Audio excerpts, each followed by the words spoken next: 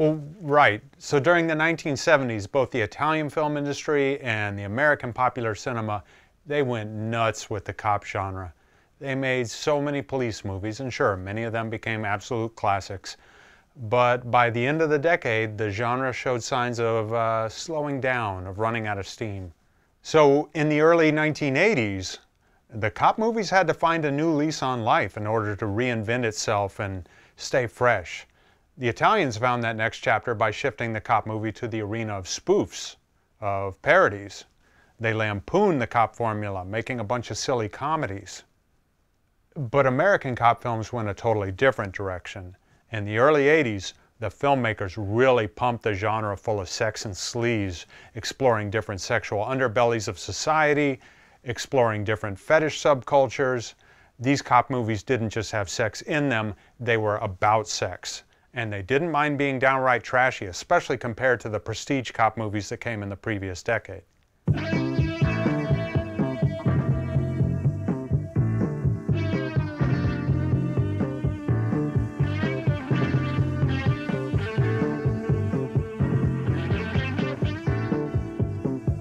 Now, how do we know that this was the dominant form of the American cop movie in the early 1980s? Well, all the biggest stars in the genre made such a film. Two of the biggest action stars, Charles Bronson and Clint Eastwood, they each made one. That's right, Clint Eastwood covered himself in baby oil and did Tightrope. And Bronson picked up an electrical jack-off device and did 10 to Midnight. And the influential director of The French Connection, William Friedkin, he made one called Cruising. And if we expand this cop sleaze subgenre to the late 1980s, Bronson actually made two, because Kinjite Forbidden Subjects, that certainly counts. Now, were there sex-themed cop movies back in the 1970s? Sure, but they were in the realm of the adult film. They weren't part of the mainstream cinema. Back then you had softcore and X-rated movies like Dirty O'Neill, The Love Life of a Cop, Climax of Blue Power, A Scream in the Streets, The Hang-Up, and The Massage Parlor Murders. But if I had to grandfather in one mainstream 1970s cop movie into this 1980s cop sleaze movement, it would be Stone Cold Dead. That sort of set the formula, and the formula is a bunch of sex workers are always getting killed, hookers in the case of Stone Cold Dead, and that always means a vice or a homicide detective has to investigate, inevitably plunging that cop into a particular sex industry or sexual subculture. But Stone Cold Dead doesn't get all that tawdry. No, almost as if waiting for the symbolic rollover of the decades, they left that bit of boundary pushing to the first such movie of the 1980s, which immediately turned the sexual content up to 11. Yeah, in William Friedkin's Cruising from 1980, when you see a guy getting rectally fisted off camera, you realize that the cop genre has taken an abrupt turn. The film's story concerns a mystery killer bumping off men who frequent New York's gay leather bar scene, and it concerns a cop played by Al Pacino, who investigates. The major novelty isn't so much that it's set against a gay sex subculture instead of a straight sex subculture. No, the major novelty to the formula is that the cop in this doesn't carry a gun or a badge. He's deep cover, totally immersed in the lifestyle. And that, in turn, immerses the viewer. That's a very smart move on the story's part. You spend a lot less time hearing procedural cop stuff in precincts and a lot more time learning about all the theme nights and leather bars and learning all the intricacies of the hanky code system. Now, Cruising is two things. It's mysterious and authentic. As for being mysterious, the killer is played by different actors in all the film's murder set pieces just to keep the viewer a little off balance. And also the movie finishes on an open-ended note that throws everything into question. Nothing is neat and tidy. As for being authentic, the film was not only based on the 1970 book Cruising by a New York Times reporter, it was also based on the real-life undercover work of Randy Jurgensen, with whom director Friedkin previously worked on The French Connection. So Jurgensen gets a role in the movie too, just for added authenticity. And the movie's leather bar scenes were filled out by real New Yorkers who actually practiced that S&M lifestyle. But their participation, that didn't keep protests from popping up during the shoot from others in New York's gay community. Now, they thought the film would portray homosexuality as violent and extreme. Now, Cruising was released in 1980 by United Artists, and the next movie in this subgenre was released 2 years later in 1982 by a second-tier studio, what we now call a mini-major, called Avco Embassy. That movie was entitled Vice Squad. See, the mini-majors is where the 80s cop sleaze movement lived most comfortably. Just to show you what I mean, 20th Century Fox started a movie called Fear City by director Abel Ferrara. But Fox found the movie too sleazy, and they ended up selling it to a smaller company to let that company release it. I almost included Fear City in this list because it basically fits the formula, but the cop role played by Billy D. Williams isn't the lead, so it didn't feel like a cop film, strictly speaking. Okay, but back to Vice Squad. In this film, a vice cop is trying to find a pimp named Ramrod, who is beating and killing prostitutes, sometimes with a so-called pimp stick. The vice cop enlists the help of a hooker, a sympathetic one who is using her hooking income in order to build a life with her kid. He enlists his hooker to become an operative for him as he attempts to bust Ramrod. The prostitute is played by Susan Hubley, and she was cast because she had done a similar role for Columbia Pictures' Hardcore several years prior. But the role of Ramrod, that was a total transformation for its actor, Wings Hauser, who previously had enjoyed a nice guy image from a soap opera character he had been playing. Now, Wings Hauser and his maniacally over-the-top performance, that's one of the reasons fans love this film. I think the other reason is the great depiction of Los Angeles Skid Row street life in the early 1980s, what the film's opening song calls the neon slime. And it also gives a glimpse into street walking as we encounter almost every kind of fetish: golden showers, toe sucking, even a wedding dress fetish. It is a grimy film that very much belongs in the 80s cop sleaze genre, but there's surprisingly little nudity for a film like this. Perhaps it's because director Gary Sherman says he wanted to make a movie about the exploitation of women without actually exploiting women. In feature films, Sherman has mainly directed horror films, and Vice Squad was his first project away from that genre, but he was in experienced hands because the cast hung out with real cops and pimps, and some LAPD officers played bit parts in the film. And same as with Cruising, the guys outside the leather bar, they were the real deal. Now, the third film in this subgenre is the Charles Bronson vehicle 10 to Midnight from 1983. And it has two novelties for the formula.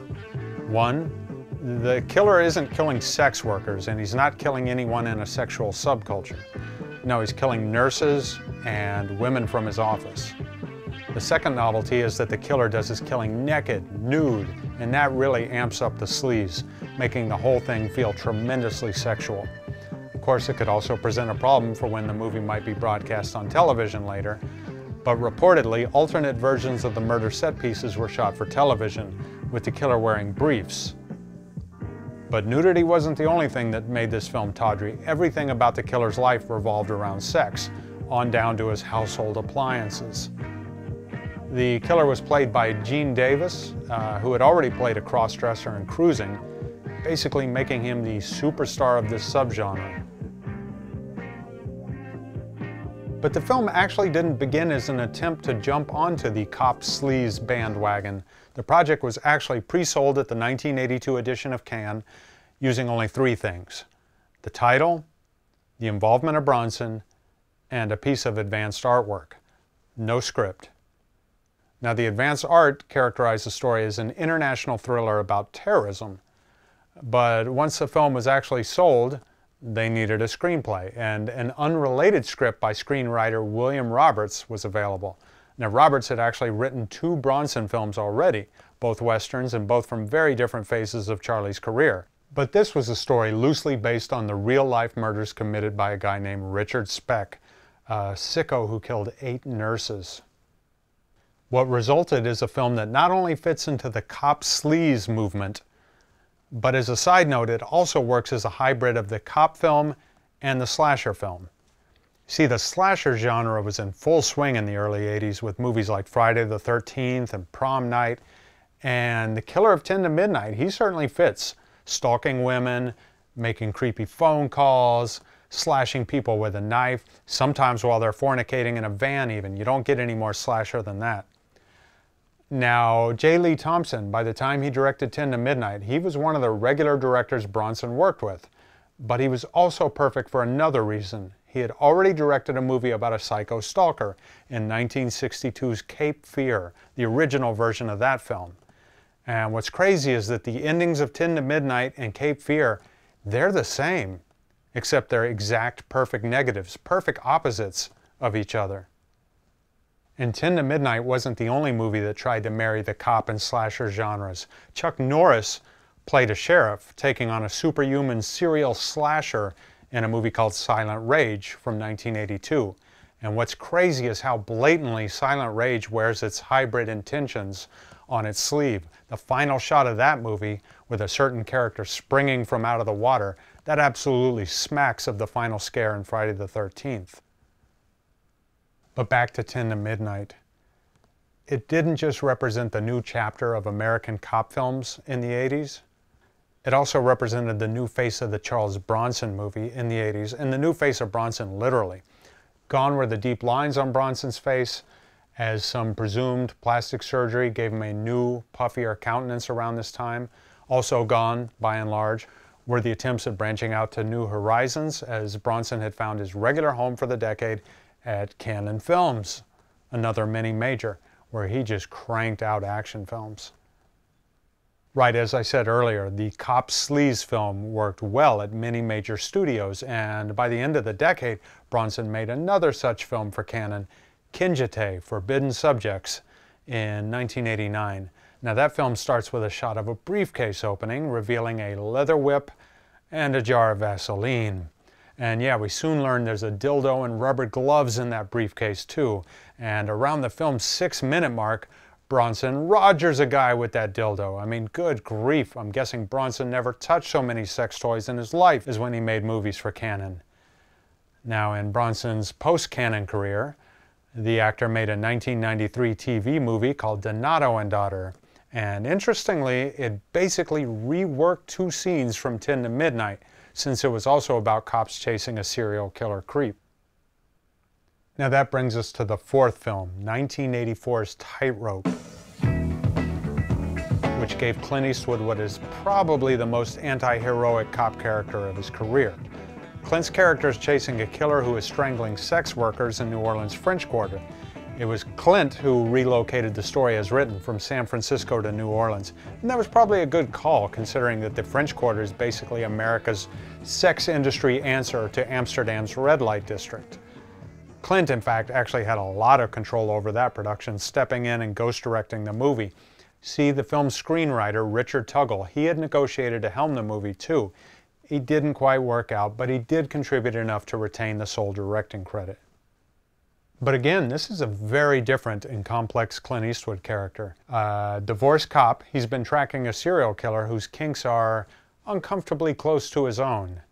And when he has to interview sex workers in his pursuit of the killer, sometimes he gets offered sexual favors. He don't turn them down. See, this is a different, less heroic Clint Eastwood cop.